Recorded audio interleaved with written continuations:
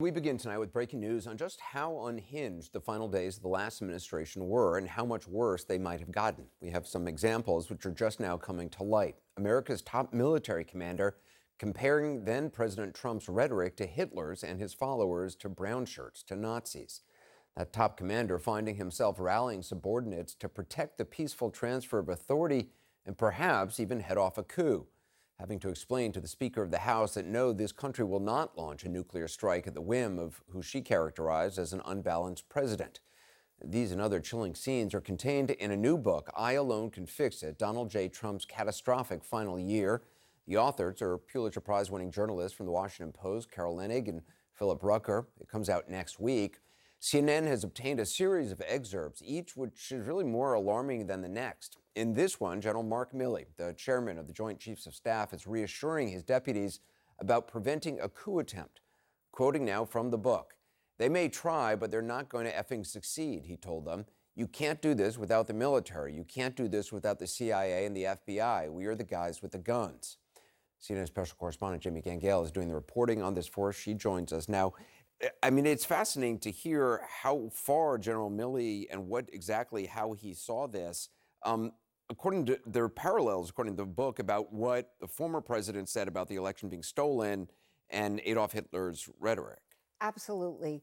Milley was so shaken by Trump's behavior that what he did was he got together with the other chiefs, the Navy, the Air Force, the Marines, and they believed there really could be a coup attempt by Trump.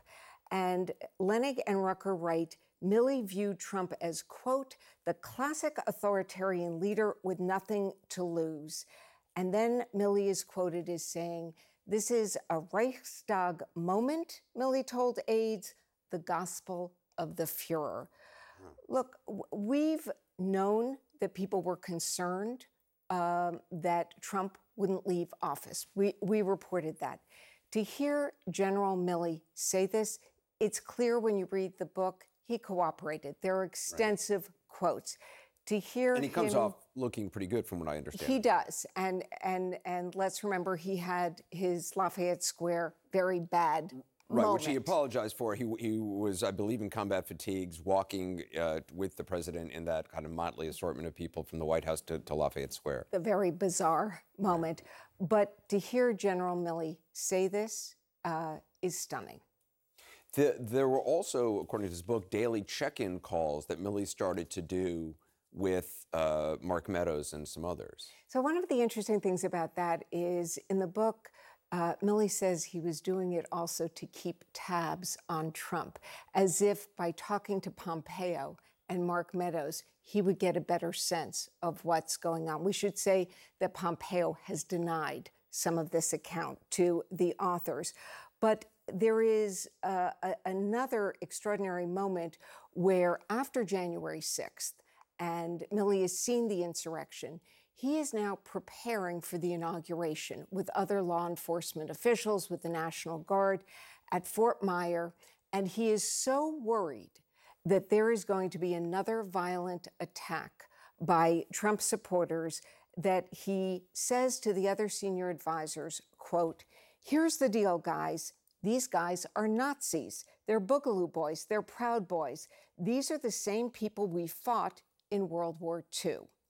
Everyone in this room, whether you're a cop, whether you're a soldier, we're going to stop these guys to make sure we have a peaceful transfer of power.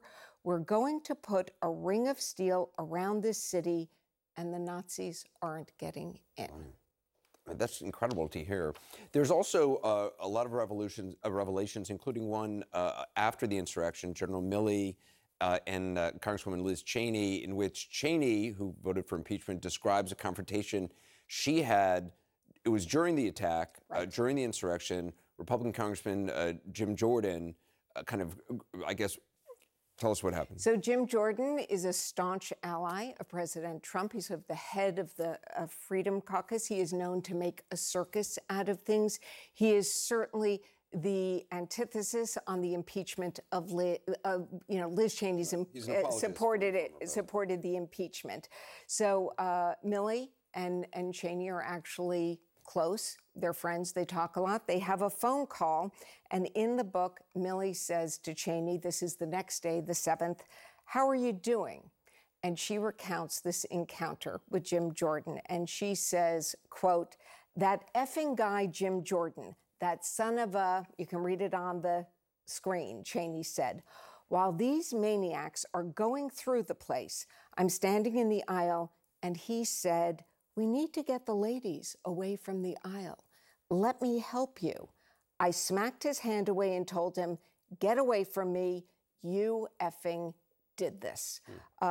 I don't think Liz Cheney felt she needed Jim Jordan's help at that moment. It's fascinating that according to this, during the actual insurrection, Liz Cheney saw this as a direct result of Jim Jordan and the other enablers of the former president. Absolutely. Looking back, we knew about the big lie. And Jim Jordan was close to the president. He was probably calling the president every day, a couple of times a week.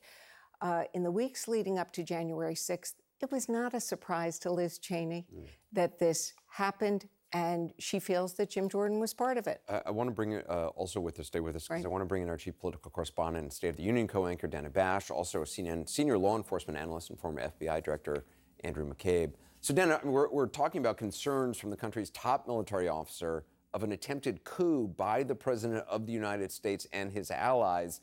This is one of those things you have to kind of step back and just kind of realize this is so out of the ordinary. There were clearly a lot worse things happening behind the scenes, according to this, than anyone knew publicly.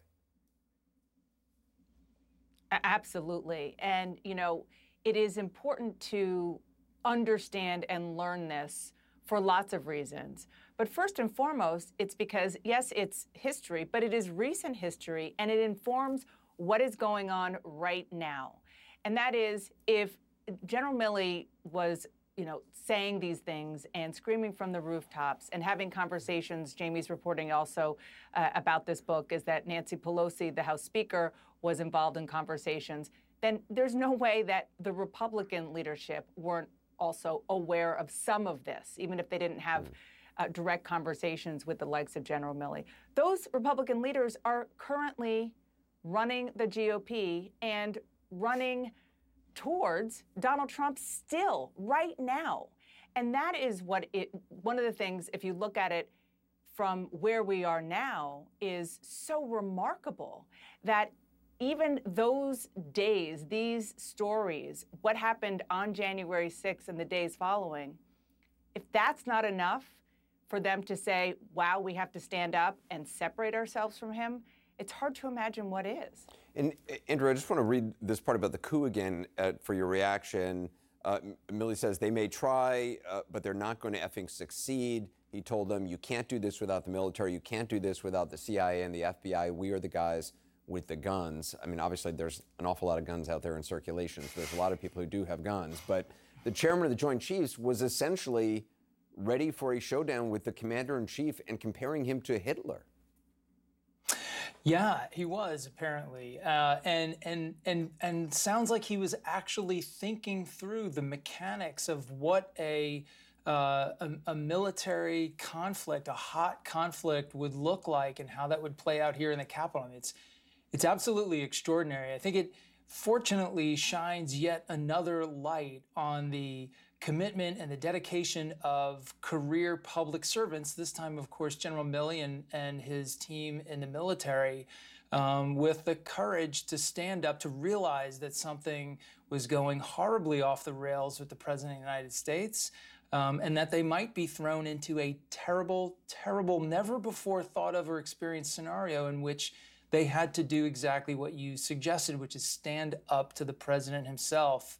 But they were willing to do it because we have those sort of dedicated career professionals serving in government. Well, it also, Andrew, it makes you think about all those people who took part in the insurrection, who attacked the Capitol, who call themselves patriots. And that word patriot has now been kind of taken over by far-right, there were far-right nationalists who marched, I think it was through Philadelphia the other day, calling themselves patriots. You read what Milley was doing, and which, is obeying the Constitution. It's standing up to the oath that he and serving members have taken. I mean, that's what a patriot does. That's exactly right, Anderson. That's exactly right. So patriot is someone who stays committed to that oath to the Constitution despite the politics and the craziness that's swirling around him, and does the right thing for the American people, obeying the law, unlike the direction they were being pushed by the presidency of the United States. It's just absolutely stunning. And the way that crowd that attacked our Capitol on January 6th has completely co-opted the symbology and the terminology of patriotism is an offense. And it should be an offense to all Americans. Those are not patriots who threw themselves on the Capitol and through the doors and windows of the Capitol on January 6th. They're not.